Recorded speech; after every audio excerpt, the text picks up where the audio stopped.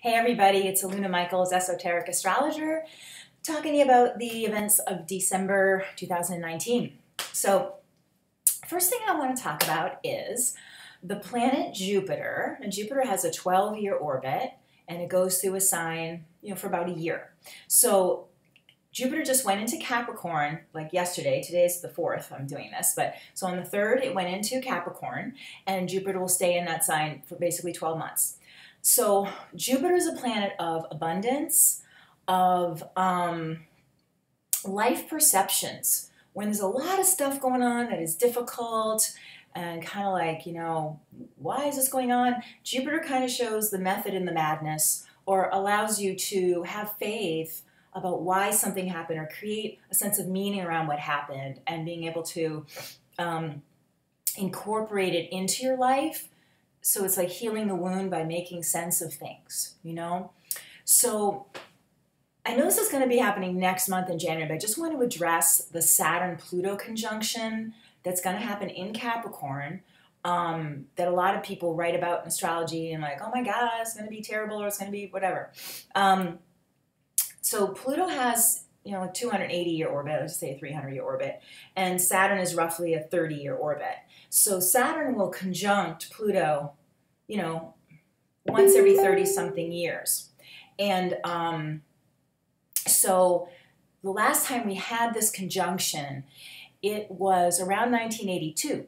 So if you happen to have been, alive and, not like you're, well, even if you're like 2 years old when that happened, you could kind of think about what happened in your life, and if your parents got divorced, or, whatever, if you're little, or say you were, 20 when that, in 1982 or so. It's like, what belief systems? Because Pluto can be some sorts of trauma, or big events, and Saturn sort of locks you in. So Saturn's like, this is how it is, and it can create a sort of stuck spot in your beliefs. And so with Saturn and Pluto coming to do this again in January, if you can follow this, in 1982 or so, it was in Libra, and now it's happening in Capricorn, and those square each other, and they're almost at the same degree if you follow that sort of thing. So it's almost like the Saturn and Pluto in Capricorn is like, do you really want to still believe this stuff that happened back in 82? Whatever and again, if you're really small at that time, what unconsciously do you believe, especially about relationships? Because Libra is the sign of relationships. So when Saturn and Pluto in Capricorn are going to square that, it's like taking command of your own belief systems about interactions with others. And with Libra, relationships doesn't have to just mean romantic. It can be one-on-one things, like how I relate to my mother, or how I relate to my friend or my boss, can be Libra as well.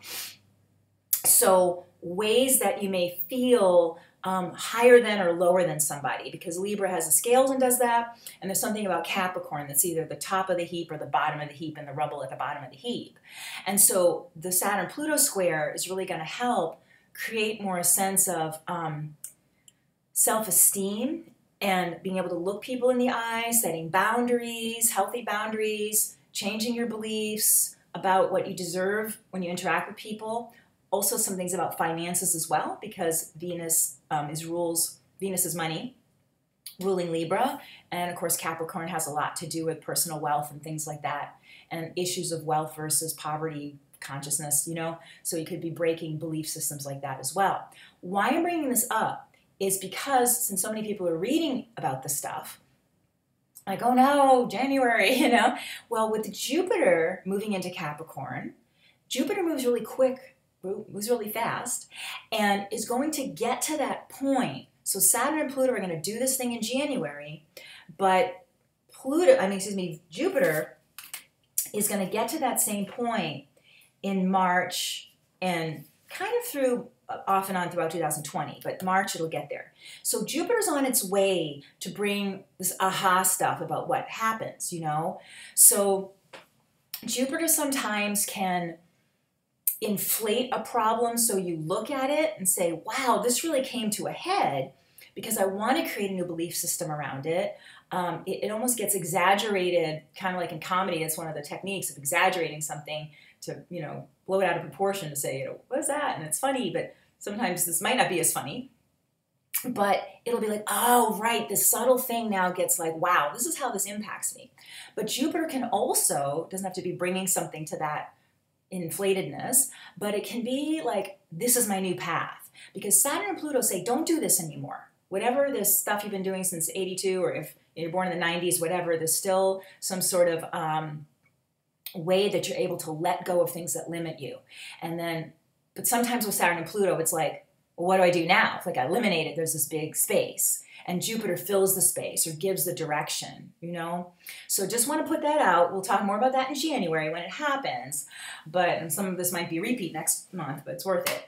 So anyways, don't freak out about that stuff. And instead, maybe thinking about as Jupiter goes into Capricorn, what kind of goals you want to set for self-esteem, Capricorn, finances, budgeting, working out debt, setting healthy limits in partnerships, or at work, and just a lot of Capricorn is about boundaries and limits that help to make you stronger, you know, and create an identity in a healthy way, you know. So just thinking about those things and thinking about patterns, just kind of getting these ideas, because over the next few months, that's going to help as it unfolds, you know. So, all right, so there's that. Some other good news for people that like to follow this sort of thing is that even though Mercury went direct a little before Thanksgiving, it passes the point at which it retrograded, and that's going to be on December 7th. So we're in like fresh Mercury energy. So that's always nice to feel extra kind of hopeful and, I don't know, if you had any Mercury retrograde stuff with miscommunications or things usually work out completely by that time. So, but one of the things I think is really great about this December is Mars, which is in Scorpio, is going to make a sextile, a really good angle, to Saturn and Pluto. So Scorpio makes a good angle to Capricorn. I put good angle because everything's teaching us something. So, but it's an easy flow of energy. So Mars is a sense of personal power and feeling that you can make changes in your life. Because again, that Saturn and Pluto, they're getting kind of close, you know? It's like, where do I feel like don't have choice? And the Mars is like, wait, I do. You know, and it's not like, brrr, like when Mars is squaring, like, I can do it. Mars sextile is like, yeah, I can do it this way. I'm trying out new techniques. And because Mars is in Scorpio, there's a sense, Scorpio is like deep personal power, like a Kundalini force, or a sense of like a generator, like when, you know, your power goes out in your house and a generator, a backup generator that gives you the energy when you feel there's none left. So Pluto rules Scorpio, but Mars in Scorpio was like, I can do it. I can make it through things. I do have resources. Wow, and I'm applying them and it's working. So the other thing is finances. If you have any issues with debt, I mentioned that with the Saturn-Pluto conjunction, because Scorpio represents either debt or great wealth, kind of in a similar way to Capricorn. If you have any issues financially, this could be a great time to make a plan or consolidate debt, or even selling old stuff could be great. You can make a lot of money doing that, like if you're putting Facebook yard sale or something, because you could realize you have kind of a gold mine in your own home and can generate income from there, or feel like you release clutter. It's a great time to do anything like that. And also emotionally for the year, you know, to feel like, what do I want to let go of? A lot of people have told me, I can't wait for 2019 to be over for whatever reason. But, you know, releasing resentments, releasing disappointments of things you couldn't make happen can be a thing to work on this month. Those angles happen between like the 18th and the 22nd specifically, but you can kind of use that energy for the whole month. The other thing is that I mentioned Jupiter, of course, being in Capricorn, but Jupiter is going to trine, a good flow of energy, to Uranus this first week of December. And Jupiter is definitely about freedom, freedom of thought, and so is Uranus in a way. So they both kind of are about freeing yourself and opening your mind. So having Jupiter work with Uranus this year, and it can be about finances too, because Jupiter is about abundance, just general like gifts of money and stuff. But it's also about like, again, this idea of like what else I can do with my life, like a big dream, you know, this is how I really want to be, or this is my goal, you know, either my emotions acting this way or doing a new career, whatever. It's like the big picture, you know, and this happens, like I said, this first week of December. And then when we go later in the month with the Mars is the little specific things I can do, you know, and I'm seeing I'm making progress because, you know, Jupiter and Uranus are like, this is what I'm going to do. This is my, you know, visualization. And Mars is like, all right, how do we do it? You know, let's roll up our sleeves and do it. I'm like, wow, I'm doing it. I'm making progress. So it's not just like, sometimes when Jupiter and Uranus do stuff together, it's like, yeah, and nothing happens.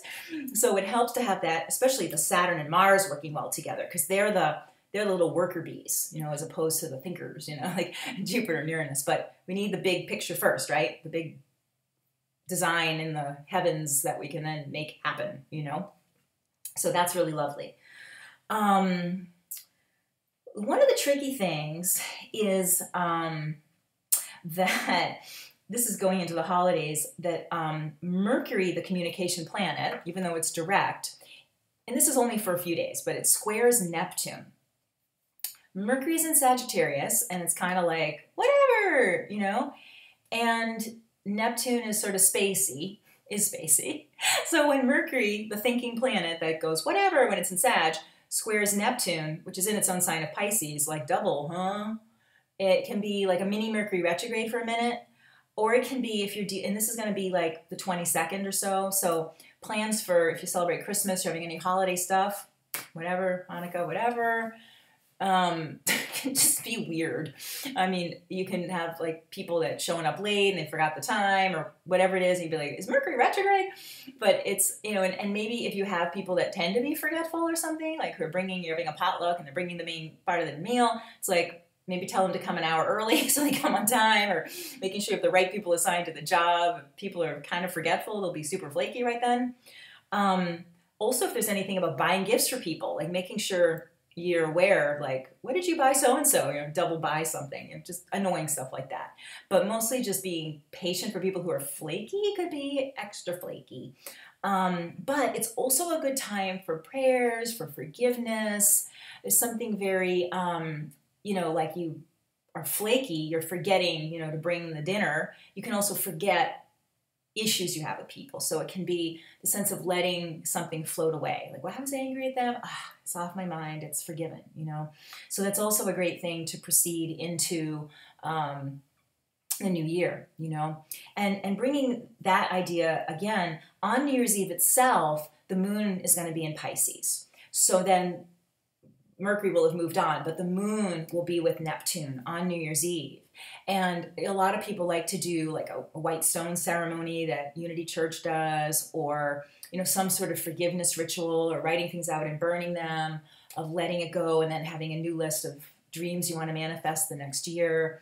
But you know, moon in Pisces is like being able to let go, like I said, like that theme with Neptune, and also dream the big dream about putting that out into the ethers about this is what I want, you know?